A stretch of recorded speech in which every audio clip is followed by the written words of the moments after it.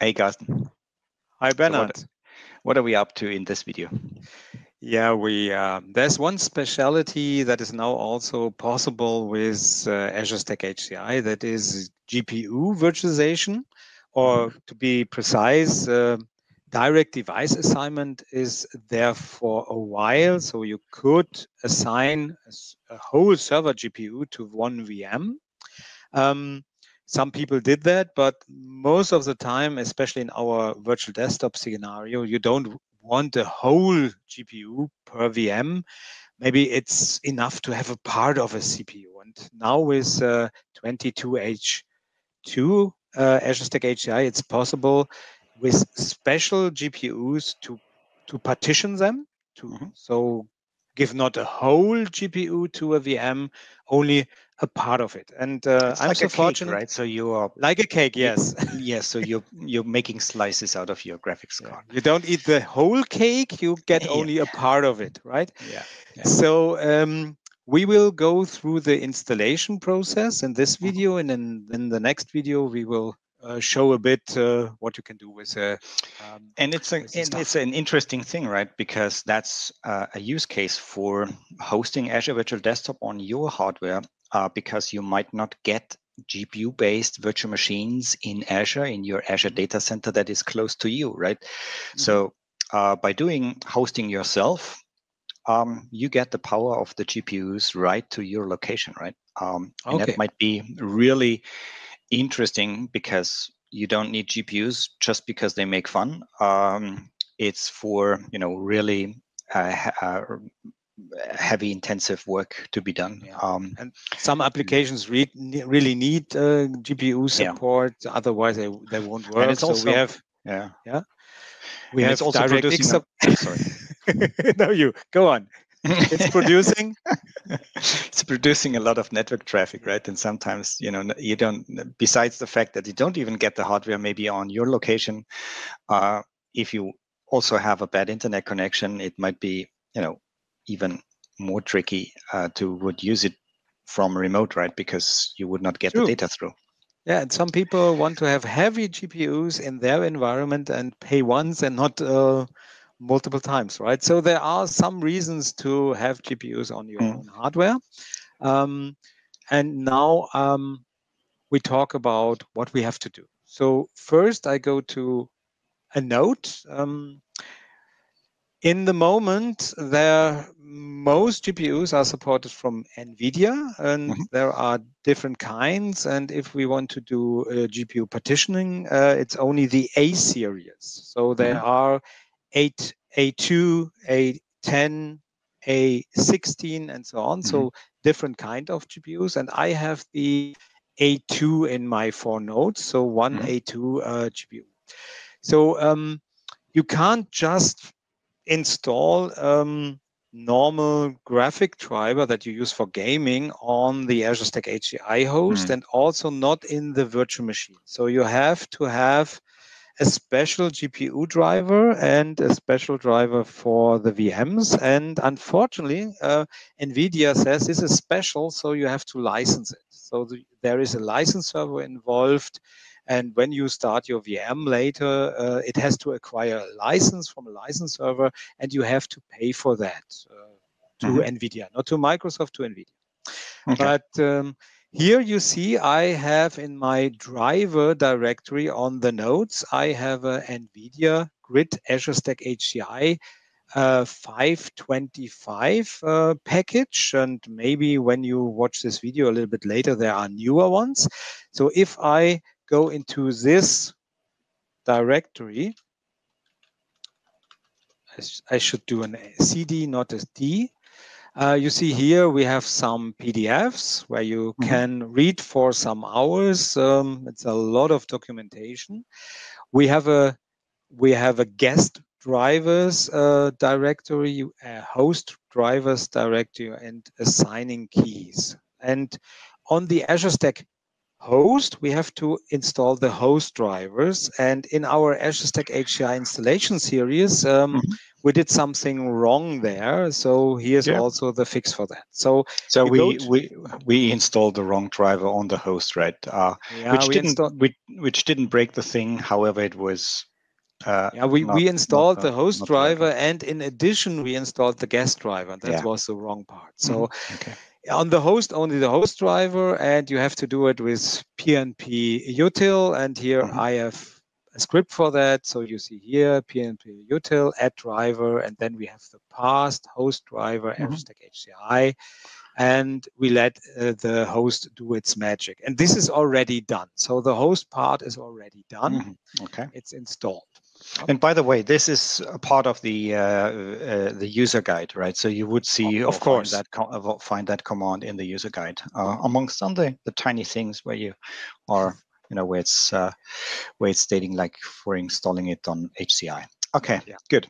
So now, if we have installed on every cluster member the host driver, in Azure, in Windows Admin Center, we have a nice GPU tool, and it's also updated once in a while. So here you now see my 4 nodes, the 3, 2, 1, 4.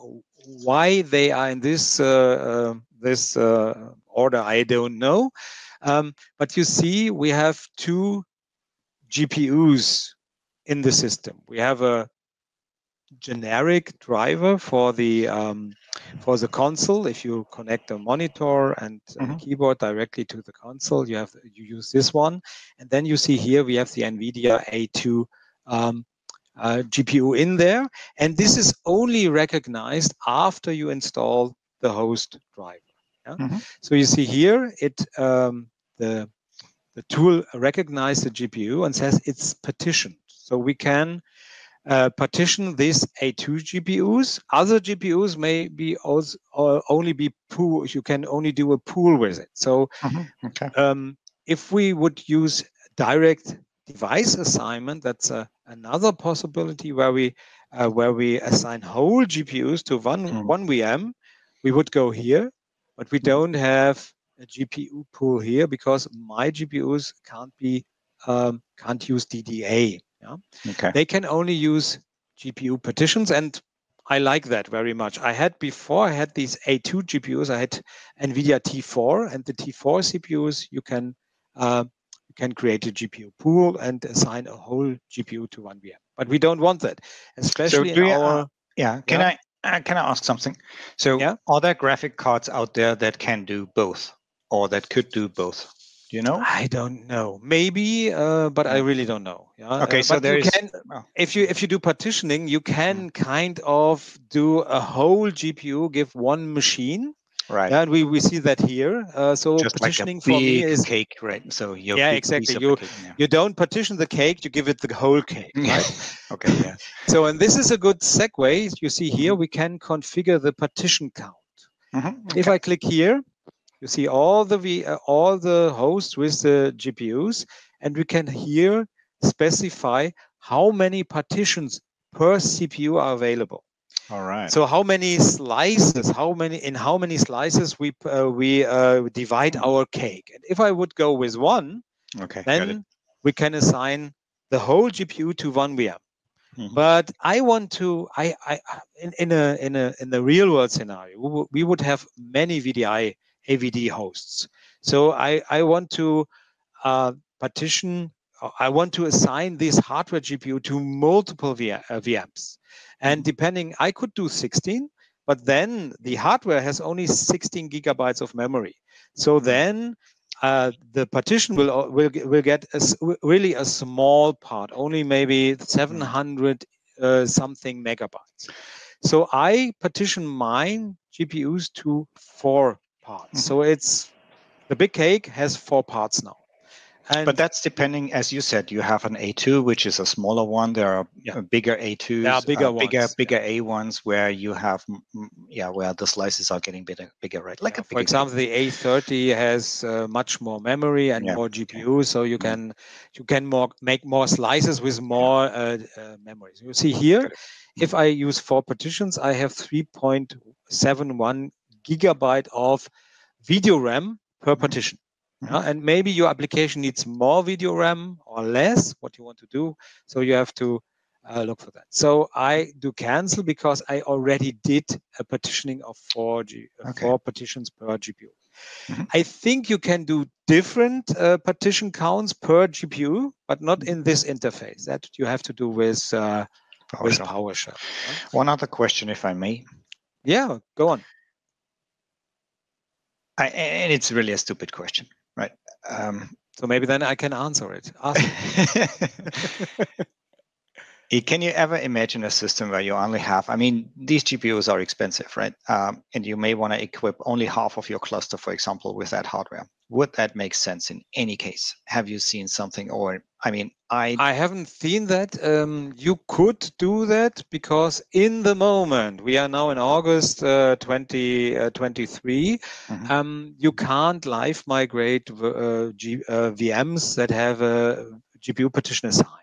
Right. We know that's already public. Microsoft is working on the live migration part because this is a kind of missing piece. We have a cluster and maybe we want to evacuate the cluster node because we want to patch it, and it's not possible with a assigned GPU, partitioned GPU, or even a direct designed, attached GPU.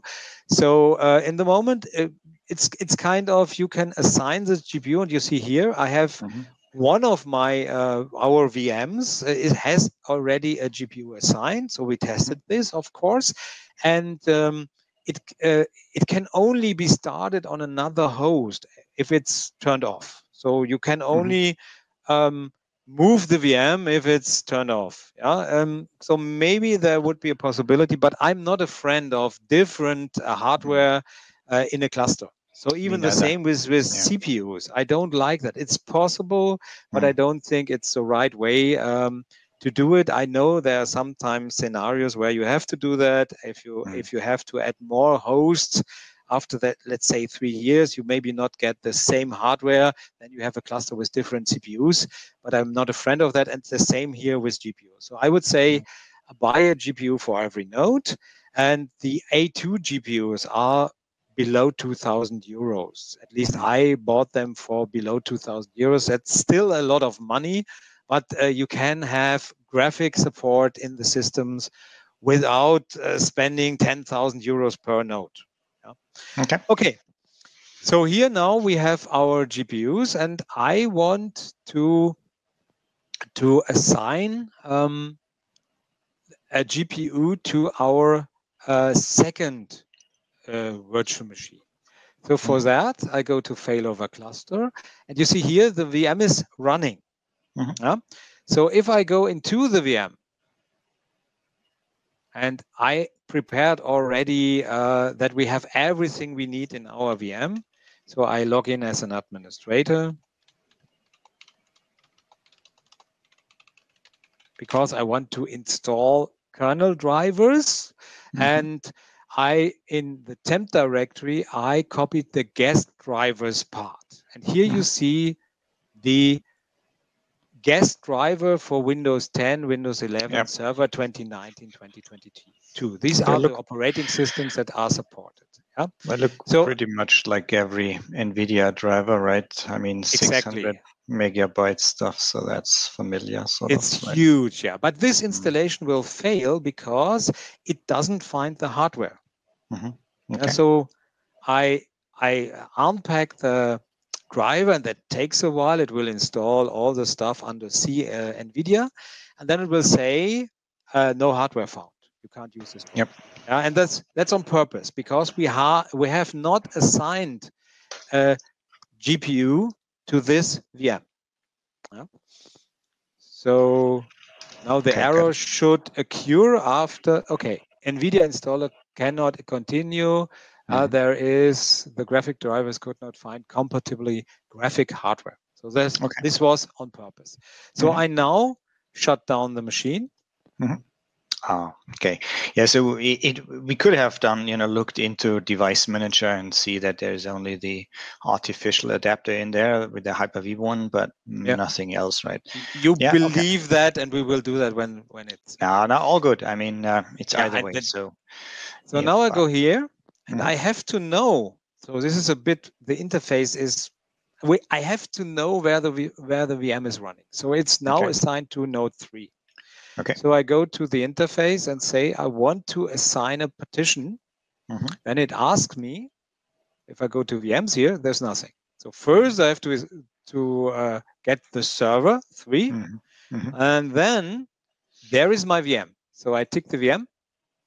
Okay. And now I can assign the amount of VRAM, and that there is only one option here. That's the 3.5 gigabytes. And I also configure offline action to force shutdown. Okay, and I now assign the partition, and if everything went well, we get a green successful assigned partition. Okay. And it should, there it is. Virtual machine is not running, this one is running. Okay, so you said before it would be possible to have different slices, right? So I could have, if the graphic card would be little bit bigger, we could have made a slice, maybe a partition with 4 gigabytes almost of RAM, and then one maybe with 8, if the hardware would support it. I think so, but I'm not sure. I haven't tested it. So I go with the equally large partitions, but I think it's possible. Not sure. Maybe I'm wrong. Maybe there are use cases for that. I don't know. But I like the equally assigned partitions. Okay, so this host could have 4 VMs with the same size. Otherwise, we will see. So now I log on again. Sorry, that's wrong. I log on into the machine again. I use enhanced session mode.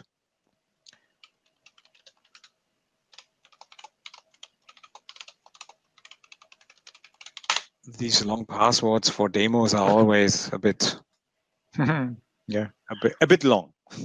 So now we do what we missed last time. We go to the device manager. And we get Teams out of the way.